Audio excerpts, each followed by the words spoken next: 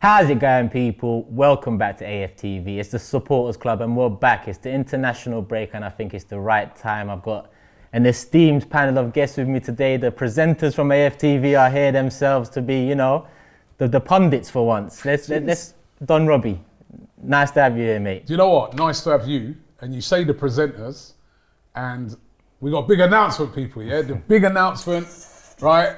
Because Turkish has officially joined AFTV. Turkish is now part of the team, yeah? Thank you, So you're going to see, I don't know if it's a good thing or a bad thing, but you're going to see a lot more of him. You're going to see a lot of him, right? But no, listen, welcome on board, man. Love Rob. And you're going to be hearing a lot more about Kroenke too. But that's for another day. That's for another day. No, man, that's what I love about you. You speak your mind on issues. You know what I mean? You're a diehard Gooner for years. And yeah, I love you. I love, you know, you've been doing Supporters Club for years as well. I love what you do, man. So it's great to have you on board. Nah, I man. really Fantastic. appreciate that. I really appreciate it. Listen, It's a privilege to join the team. Done I can't lie to you. yet, but well done. Yeah. Initiation. We've not done ours yet. Yeah. What are you saying? I'm gonna have to sing one of them Turkish bangers. But yeah, let's get back to it and let's get back to the topic on hand. I think during this international break, there's not much left for us in the Premier League. The Europa League is the main competition for us, and let's discuss our strongest 11. I did ask you guys before the show started to get your 11 sorted. So let's start with you, Rob. What is your strongest Arsenal 11 moving forward? Here we go. Strongest Arsenal 11, I feel, this is mine. Everyone fit and... Yeah, I've got to ask this. Everyone fit, playing at their very best? Yes. Yeah. Oh, man. Okay. Everyone fit. Oh, here we go. Everyone fit playing at their best. Leno in goal. No? No Robinson? Cedric, David Luiz, Gabriel, Kieran Tierney at left back. Okay. Yeah. Then in the middle, I'm going for a 4-2-3-1. Partey and Xhaka, because I think Xhaka does play a lot better next to Partey, right? Then the three in front of them. On the right hand side, Saka. Yeah. On the left hand side, Pepe. Odegaard is number 10, and striker Pierre-Emerick Aubameyang. Okay. Well, there's a few certies in there that I don't think needs much discussion, but I do want to hear the teams of Cecil and James before we get into some of those. Go on after you, mate. After me, yeah? Yeah. All right, here we go. Okay, cool. So, Leno in goal, obviously. Yeah, goes without saying. Yeah, four at the back.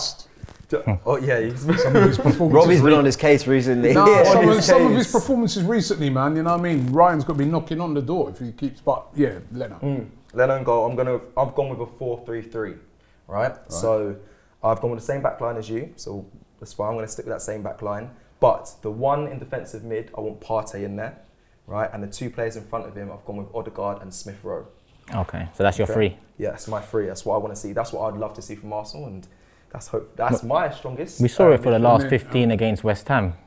Yes, yes, and I was screaming downstairs here about how amazing we're playing then, but we'll get to that later. And then the three up top, down the middle, one Lacazette on the left, Aubameyang on the right, Saka. Oof, some controversial ones there. James, what's yours? Oh, you got me thinking. Come on, bro. Change up the formation. I'll be honest. Don't be predictable. I was really trying to think along Cecil's wavelength as well, but I just can't. For 10 minutes of Smith Rowe in midfield, as I thought, I'm not sure. So I've gone with the same back five as Robbie and Cecil. Luis does get in there for me. When he's playing at his best, he can be colossal. And I know what Luis can be like, but when he has those games, he's immense. I've also gone for Partey and Xhaka. Okay. Because when Xhaka, again, if we're saying everyone at their best, he definitely brings an air of steel to the midfield, discipline, and he can be very good at... Well, positionally, no. Red cards and all that. Yeah. Hey, you both chose Xhaka. I know. I chose. I chose Xhaka, but I didn't say discipline. I mean, by force. Positionally, you know, when everyone's charging forward and getting all excited, he's the one who sits back and he keeps his head a bit more in that sense. So forwards, I've gone for Saka, Odegaard, and then Smith Rowe on the left. Okay. And I desperately wanted to get Lacazette in there, but if everyone's at their best, you can't deny Aubameyang's goal rate. So Aubameyang up front. Might as well start on the back five. Well, let's say the back What's four. yours then? Well, this is where we're starting. Right? All right. Back five is pretty similar, but if I ask myself who's the top two performing centre-backs this season for me, I'd say Gabriel and Mari. And that's untested waters. Now, Holding's been tested and he's let us down multiple times. Luiz has been tested, let us down multiple times. Where's he? Who? Luiz. No, Yeah? This season, multiple times. Okay, not so much multiple. this season, but we got a reminder of that recently when he nearly gave it away against Olympiacos in our own 6-yard box. Yeah. So that was just a reminder of what he can bring. You know, It's nice of him to remind us. It's Yeah, it's sort of like, you know, he it's likes a- to drop a little bit a in gentle there, just- reminder. yeah, So yeah. is it Gabriel and Mari? I know they're both left-footed, and this is what commands the debate about the Yeah. centre-back partnership. What's your thoughts on Gabriel Mari? I'm going to be honest. I like Luiz for one, his offensive acumen, but also the way he pushes the ball forward. And he was key when we didn't have the likes of Partey putting the ball forward to Odegaard or Smith Rowe, or the people into the creative midfield. David Luiz did them passes. I don't think Mari does that as much as David Luiz. He doesn't start the attack like Luiz does. So I disagree with you with Mari. I admit he's good, but Luiz is essential in that, and his spirit and everything. If he's firing, he's definitely got to be in there. I think if we were a team that sat back a lot and played a tight back four, I'd say, yeah, what does it matter? Play two left-footed centre-backs. But it's like so crucial to what we do that the centre-backs split and they're hugging. The centre-backs are very much often hugging that sort of outer area of the penalty area. And to receive the ball and open up and the pitch is there is very different to if you're a left-footed centre-back playing on the right. And when you get the ball, you're turning straight back towards your goal.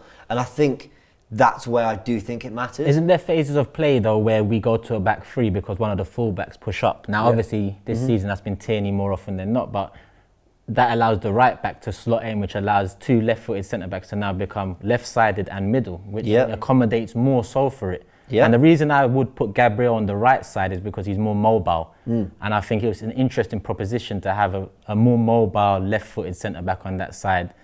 Who knows, it might not work. Yeah. But with the players on hand... I'm sticking with Luiz, man. 100%. Balance, man. Balance is a thing that is very important when you're at the back. And I feel... I don't think Luiz has let us down much this season. I know he can be calamitous sometimes, but I also see a lot of leadership in him. Although I do see a bit of leadership in Mari as well. To be real with you as well, right? But I see a lot of leadership in Luiz. And I just think that in the Premier League as well, he's more a seasoned campaigner. That experience, that little extra bit of experience, he gets in for me. And then I like Gabriel. I like, you know, I think he's been our best centre back this season. 100%. He had a little come out with the COVID and that. He's come, you know, he came back. He's a little shaky. But now he's back. I think he's back now to his best. And I was surprised the game the other day when we played, West Ham, that he didn't start because I was like, Mikel Antonio. You got to have Gabriel in there because he's always up for the physical battle as well, and he's quick. So that's why, for me personally, I'd have him in there. Isn't it a good it's a conversation, right? That we're saying centre backs. We've actually got a few decent ones. Is this Arsenal talking about? It's mad, isn't it? It's true. Pablo Mari, a lot of people, you know, we're liking him as well. So he deserves credit. Holding can, you know, Holding's had an okay season in fairness as well. Yeah, Holding has held his own this season, let's just say. But same with Luiz, I think. It's not multiple mistakes, but it's just... All of a sudden, where do these centre-backs come from? I'm happy with We've it. got Callum Chambers who could still play. Mavropanos is out on loan. Saliba coming back as well. Saliba. Bro, we've got Calm down, guys, calm down. We're getting carried away. Getting carried away. It's true. I've heard fans say that we need to strengthen our centre backs. I disagree massively. I think we have a lot of strength in that position. I forgot Saliba. You know, you got Saliba and Mavropanos, who potentially could come. And back. Rekic. Both having good luck. We signed Rekic in January. As well. Only 200 million and 15 centre backs later, we finally found ourselves a good pool of them. It took us about 10 years to sign And two Gabriels later, because remember we signed Gabriel Paulista, so we've had a few in there. It's finally so it looks like you guys have won the centre-back debate in terms of three votes for Luiz and Gabriel and one for Gabriel Mari. We've been very now assured. the centre mid is one. Well, I'm going to go 4-2-3-1. But this is another one that I didn't hear my So combination. I went 4-2-3-1. Yeah. I'm going Partey, Are you squeezing Ceballos in there? 100%. You know me, James, because I'm going to turn to you and say, who makes the most tackles in the middle of the park for us when Xhaka and Ceballos play? Look, I was wrestling with this as well, man. I think Ceballos is wildly underrated by our fan base. I know he's made mistakes. I know he's a lone player. I know, but hold on. But I just got to a point where I think when they're at their very, very best, I'm disagreeing with myself, man. Do you know what it is with Ceballos? And the same with, I could say, with Luiz. It's a case of it's by force that this is the crop we have. I'm not happy with Ceballos overall and his impact over the last 2 years, but technically he's definitely better than Xhaka and El Nene. And also, in terms of statistically, he gets a lot more tackles in per game. Again, though, balance, man. You can't have Ceballos next to Partey, right? I agree. Xhaka, like I think as you said, he brings a bit of steel. That's one thing I always say about Xhaka. He ain't bullying Discipline. it up when he's there. He brings a bit of steel to the midfield, right? What did he say? It's a discipline. No, I didn't say discipline. You like that word discipline now, don't you? Yeah. Discipline. He's got discipline. No, because he's capable of, we've seen with him, he's capable of gripping people up and that and getting sent off. Yeah. So that's not discipline. That's using the steel in the wrong way. But I think he brings a bit of steel and toughness at midfield. I think defensively he's better. He can drop back in, he can help out the defenders. And I'm sorry, man, Ceballos, on quite a lot of games this season, he's been very, very sloppy in that midfield area, an area that you cannot afford to be sloppy in. In the Europa League, right, in both games, he nearly cost us. Yeah, I remember with that his poor Benfica, play. yeah. Now, I like Ceballos, right? I like he's got a big art on him.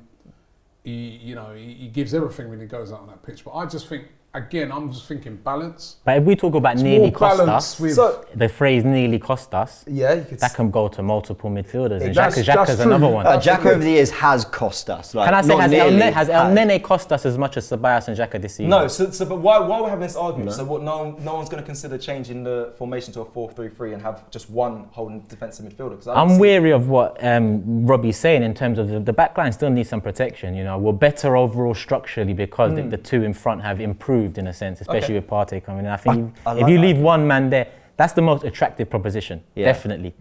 Definitely. But a bit of sense to it, I'd have to put two back, knowing that David Luiz is in your pairing. Interesting. Okay, that's a fair point. I just think Partey can be that one man, and a lot of people arguing about Xhaka and Ceballos. But is he a defensive midfielder though? He gets forward a lot, doesn't he? He's a good point. He's a box-to-box midfielder. Yeah. I think he can be. Yeah, I was going to say, I think he's disciplined. So I think but another big part is that I hate you. Another big part is that our fullbacks get so high up the pitch. So having your two centre-backs, two holding midfielders makes sense. When you look at City, who played the one holding midfielder, I'm getting really boring technical here, but their wing-backs are inverted. They sit in, they protect. So even City, the very best teams with the best players, have balance. So, and I think when you mentioned Ceballos, even though I was wrestling with it, Ceballos is silky, he's creative, he's nice on the ball, but how much end product do we get from those specific attributes? I'd argue very little, actually. Even if he's when Ceballos is playing well, it's because he's turned past a few players, showing some skill, some trickery, and we love it. But there's very little actual end product behind it all. And Xhaka, in fairness, whatever you want to say, and I'm one of his biggest critics, he is disciplined. He does rack up those tackle numbers, interceptions, he holds his position. So, yeah, Xhaka just gets in there for me. We've got 2 votes for Xhaka. It looks like my man's made it in the middle. Really? Is that what we're going to go with? Oh, that's annoying. I know, it's just annoying. I just don't think that three, or Ceballos and Xhaka, they're not going to be there. Well, we know this team so far can concede a goal with Luiz and Xhaka in the lineup because that's what's happened so far. But all right, yeah, go on. We'll move. Yeah, you conceded with Ceballos there too. True. Yeah. And to be honest, when you look at that Man United game for one, El Nene done very well next to Partey. El Nene actually freed Partey up a bit more. He's not a natural DM, but that's true. But again, El Nene's a guy that he can get bullied off. Yeah. But if he's going off with the best, I think El Nene's. Him and Partey in a pairing. I know I didn't put that, but if you're going to their best, they had a good game against United. Lovely compliment with each other because they're quite, no disrespect to Partey or trying to overhype El Nene, but they're quite similar in terms of attributes. They like to be very dynamic, box to box. I think Partey's more naturally skillful, but it works. One presses, the other sits. One presses, the other sits. It kind of. It worked well at Old Trafford. Shame we haven't seen it much since. And no one's picked it. Can I tempt the vote away from Xhaka, or are you going with it? All right, we'll go with it. All right, so Xhaka, Partey is the 2. So it's the 3 behind now. And we had a different... What was your 3 behind? It was Saka? Saka. Oh, excuse me. Saka, Odegaard, and Pepe. Cecil? Saka, Odegaard, and Pepe. I had a 2 in front of Partey of Emile Smith-Rowe and Odegaard, creative, just at you, and intense. So knowing you have to change that now, what would your 3 be? Oh no! I don't have to change my. Whoa, no. Yeah, that's been. No, as long as I've got the same players in, so I've got the 2 there, and I've got Saka, Aubameyang, and Lacazette. So who would? So you basically put in Odegaard or Emile, so you have to pick one of Odegaard and Emile Smith-Rowe. Oh, you lot! Wow, I've got to change my formation now. Yeah, man. That's what you lot do. That's the game. We're going with our current formation, which is 4-2-3-1. Boring, man. We want to see Arsenal play the 4-3-3. You lot. Yeah, we're going. all right. Obviously, I'd have Odegaard in that 10 role, Saka on the right, and it's hard. I feel bad for Emile Smith-Rowe, but Saka on the right, Aubameyang on the left, and Lacazette up top. And your one was? Smith-Rowe, Odegaard, Saka, and then Aubameyang up front. I think I'm with you, Rob. Saka, Odegaard, and Pepe. That's my 3. Odegaard being above Emile Smith-Rowe, obviously that's a conversation. What's the difference? Because for me, one's a lot more energetic, one's a lot more pass and move, one's a lot more getting into the box at the right time, whereas Odegaard's a lot more of assessing the situation, slowing down the play around him, dictating the tempo between the lines. I think that's what I prefer. Yeah, match fitness has to come into it as well. I think when I watch Emile Smith-Rowe, I think lasting the full 90 minutes at optimum level, I see that more from Odegaard than I do Smith-Rowe. I just Odegaard for me natural number 10. Yeah, the archetypal. Yeah, you see him when he orchestrates. Smith-Rowe reminds me of like Aaron Ramsey, where he's that late arriving player into the box, energetic. You're sort of a bit like almost like an old-fashioned midfielder. Love him, absolutely. Love him. This is no. I think he's more likely to score a goal, even though Odegaard has scored goals recently. I think Smith-Rowe would be more likely to score than Odegaard. But for me, it's balance for me.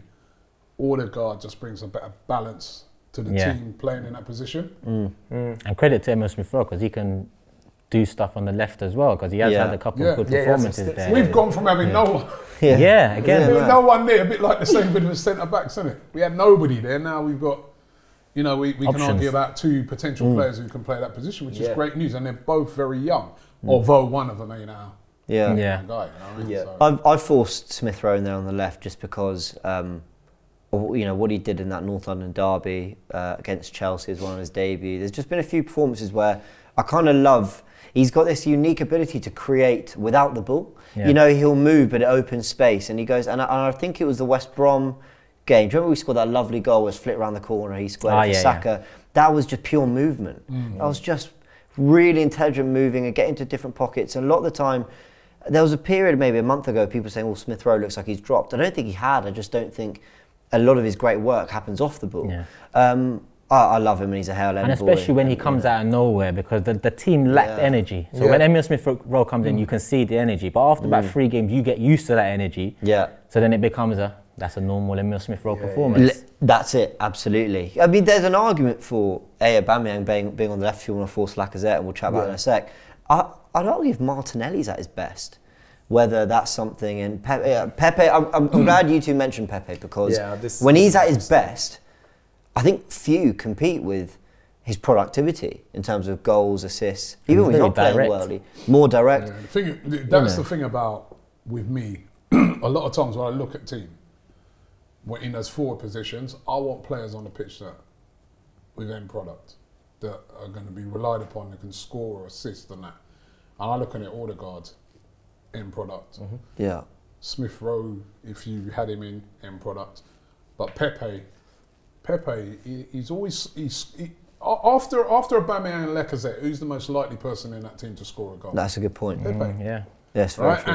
And even a game against West Ham, I thought he could have had a couple of goals in there, but he did get the assist. Great assist. Which was a great assist. He's one of those players that can make things happen.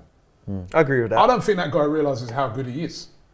He's a real top quality player, but he doesn't. That's so true. I don't think he knows how good he is. I look at him. I'm like, you're over 6 foot. You're strong. You're fast. You're skillful. You've got a really good end product. A lot of players that are typically wingers are very skillful but don't have the end product. If anything, he's got that more than the build up and the drive, and he's got it all. And I look at him, I think, you've got all the attributes. Like, maybe that's where my frustration comes. Maybe it's the attributes we can't see physically that is the problem. That's the, you know, a lot of footballers fall down mentally.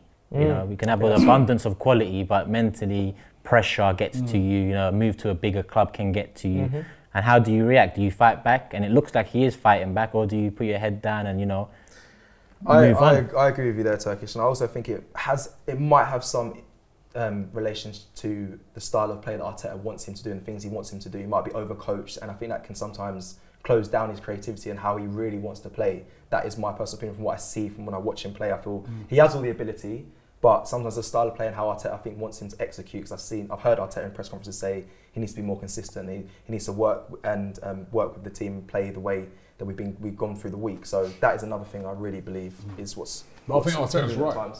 Yeah. I think Arteta's right because, you know, and a lot of people give Arteta a lot of credit when he was at City for raising Sterling's game, and I think that's what he brought to a lot of Sterling's game, a bit more all-round game as well. You know, and I agree.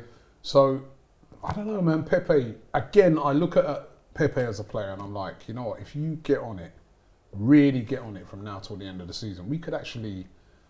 Europa League's not out of our thinking for guy, but we need somebody like him to be at his best. Yeah. Because if he's at his best, he can score goals, he can create assists, he can create havoc. Yep. And then he can turn up on another day, and we may as well be there. Yeah. Yes. But we need to argue a bit more. I think I was kind of speaking about Pepe there, but we need to argue a bit more in the sense of so I've got a Aubameyang on the left and Lacazette up top, and there's no one else got them both in. I'm with James on this one, right? Aubameyang, his goal scoring records. I just look on it like this, right? And even though he's missed chances recently, but if it comes down to the Europa League final, and him and Lacazette are through one-on-one on goal to win us it. And I know. I was going to say, I'm seeing that exact one he did against West Ham. It's replaying in my head right now. If they're one-on-one, my money's on Aubameyang to score it. I'd agree with that, 100%. And that's why for me, I that's would the start. Lacazette's a more he's not had a instinctive great striker. season, but, you know. Yeah, that word, instinctive. That's what Lacazette Lacazette is. more, you know, the goals he scored against West Ham, he had no time to think about it. Yeah. Touch, swivel, bam. Yeah. Crossing the box, header, bam. I love Lacazette, I really do. I think he's had a really hard ride from Arsenal fans. I agree. I love Lacazette. But Aubameyang, for me, is an elite goal scorer. And even this season, everyone's saying he's having an awful, awful season. He's got 14 goals in all competitions. If he gets another 6 more, and 20 goals a year is an awful season, I'll take that any day. Honestly. I think Lacazette's quite an instinctive finisher though, guys. I think we're giving him a bit of a hard time saying that. Then like goals he scored recently, he's turned on a swivel, volleyed it. A lot of his goals have been one-touch finishes as well. He's quite instinctive as well. No, that's what we are saying. He is instinctive. Yeah. No, I said Lacazette's instinctive. We said actually he's not too instinctive, but that's his attribute. Whereas if he one-on-one and composure. Oh, you want for me, Aubameyang. Yeah, okay, I can agree with that. Aubameyang is more of a natural goal scorer to me. Yeah. So why would you not put both in the team? Because you said to me, we look at people that get I'm goals not in the just game. I'm not just doing like you and Shuey or in it. Hey, don't try to listen, yo. Right? You know what I mean? I'll tell you what. Let me put Martinelli in there. Let me put this man. What about Willian? You know what I mean? I mean, you can only pick 11 at man. the best. Yeah, you can only pick 11 players, man. We're the strongest team, Robbie. For the strongest Arsenal team, all on firing. How would you not have? Do you know what? I was struggling. I was gonna put Lacazette and Aubameyang in. I was right, but then I just thought to myself, Pepe, he scores goals and creates. I'm like, on that wing, Pepe. And Lacazette's been so fit over the last 4 years, but has he ever been firing? I think 18-19 when he won our Player of the Year award. When did he get 15 that year? Huh? He got 15, I think. 15 or 14. Something like that. Which kind of tells the story in itself. Yeah, you know. That's a very good point. No, because the way I look at Lacazette is, listen, I love him. His character and the type of person you can tell he's an asset to the dressing room. But we had bought Giroud for 16, 17 mil. We replaced him with Lacazette for 50, and he hasn't even been as productive as Giroud ever was at our club. You know, Giroud scored 16 goals one season, for example, and Lacazette hasn't even reached that amount. And then now we're crying out for a striker that's a bit different to the strikers we have.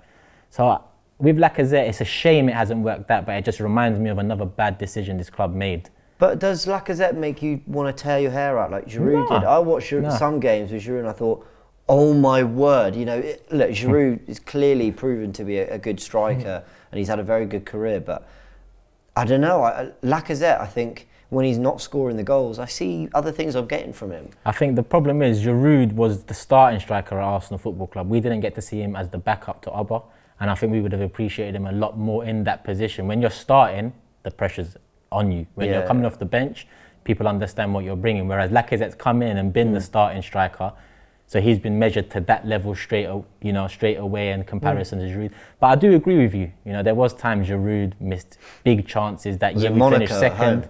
Well, that year we finished second. There was a lot of chances he missed that year. You know, so I'm still quite angry. I don't know if you're going with what I've spoken about. I want to know what team. How does your team win? You guys' team win if you've got a team that sits back, does low block, and are very physical. Where are your goals coming from? Saka and Pepe, to be direct. Saka, Pepe, Aubameyang. You've got Odegaard to break it down. And I'll flip that to you. So you want Aubameyang to be the creator off the left against a low block? Not the creator. Lacazette wasn't on the left for me. He can be... No, Aubameyang. He can be... Lacazette holds up the defence line, brings other players in. We've got Odegaard, I've got in there as well, Saka. I'm thinking when the team's set deep, what have you guys? You've got Aubameyang, obviously he can't run in behind. I just think you've got Pepe, if he's getting roughed up, I think his headspace is not really always in the game when he's got physical opponents. Yeah, I think that team would be good enough to break down low block teams. Oh. Right? You know, I mean, you've got players there, right? Because one of the things that we don't do enough sometimes when we play in these low block teams, and there's only one player who was doing it consistently this season, and it's Saka, is you get the ball and you run at those defences, man. Yeah. You run at those defences, give them a problem. You can't just pass it around because they'll just sit in formation and soak it up. But what Saka does really well, and that's why having Pepe in there, those guys will run and they'll take on a player and they will draw a foul or they will do, you know what I mean? And they will free up spaces for other players. So I think it's good enough to break down a block. Yeah, I think like you said, fit and firing, it has to be Oba up top. Has to be Oba up top. Has to be. So that's it. That's the strongest 11 That's then. the strongest 11. Yeah, so we've got Saka, Odegaard, Pepe with Oba in front, and then we had Xhaka, Partey behind, Gabriel, Luiz, the centre-back pairing, Cedric on one side, Tierney on the other, and Leno in goal. Happy with that? Well, not you, Cecil, but... I want my 4-3-3 with Aubameyang. Cecil wants his 4-3-3. Cecil wants Balogun up front, Martinelli at right back. Listen. Get all your attackers on the pitch. Goals, goals, goals. I hope you guys have enjoyed. Listen, this has been the Supporters Club. Make sure you leave your thoughts in the comments. Tell us your strongest 11 in the comments below. Hit the like button, subscribe, do all of that, people. Love for you guys coming on as usual. Take care, people. We're out. Welcome aboard.